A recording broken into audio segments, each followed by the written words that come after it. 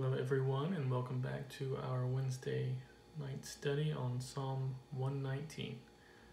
Today, we will be studying verses 145 through 160. Psalm 119 is a psalm that praises God's word, and the psalmist uses a lot of repetition to sort of elevate God's word. It's a unique way of constructing the psalm, along with the practicality of the content. It allows us as Christians to easily identify with the psalmist's writings. So with that, we'll go ahead and dive into the scripture. Psalm 119, verse 145. I cry out with my whole heart, hear me, O Lord. I will keep your statutes, I will cry out to you. Save me, and I will keep your testimonies. So here, the psalmist begins by laying out the framework on the seriousness of his current situation. When we cry out to someone, we typically want to be heard quickly so that someone can resolve the situation. We also see the psalmist announce his allegiance to the Lord, that he will keep his statutes and testimonies. Notice he says that he is crying with his whole heart. Meaning he's truly committed and not simply doing this just because it happened to be an opportune time. And lastly, the psalmist is focused on keeping God's testimonies after getting out of this rough situation. We read in James 1 that we should count it all joy when you fall into various trials, knowing that the testing of your faith produces patience. So we'll move on to verse 147. I rise before the dawning of the morning and cry for help. I hope in your word. My eyes are awake through the night watches, that I may meditate on your word. We see here that he is up night and day meditating on God's word.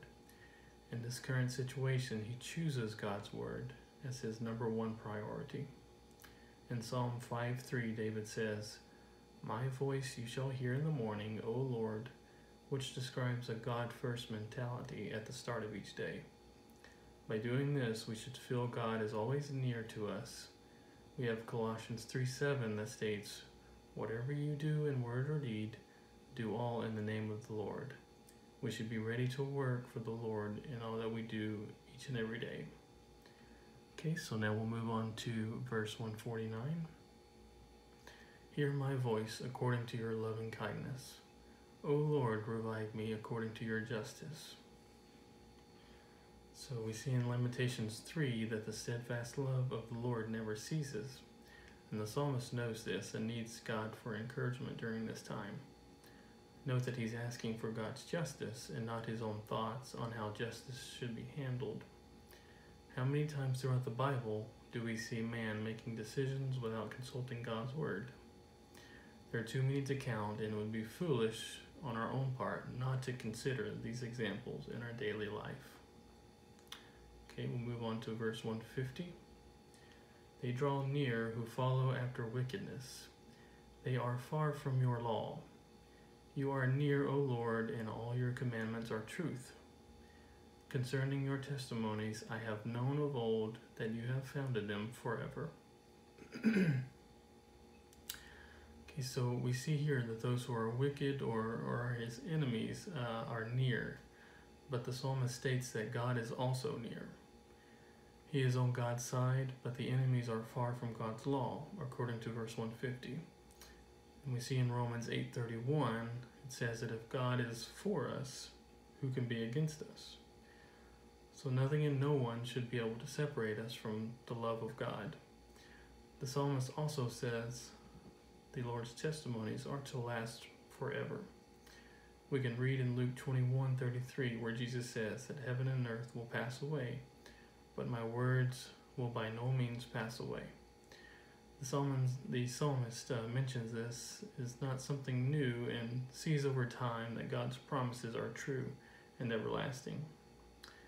Okay, verse 153, Consider my affliction and deliver me, for I do not forget your law. Plead my cause and redeem me. Revive me according to your word. Here we see the psalmist asking for God to consider this great sorrow that he has shown obedience by not forgetting his law. As Christians, we're going to face afflictions many times throughout our life. Over time, we will look back and see that these afflictions or trials helped us grow, and we were able to build endurance and a greater confidence in living for the Lord. Romans 12:12 says to be patient in tribulation and pray continually. Okay, moving on to verse 155.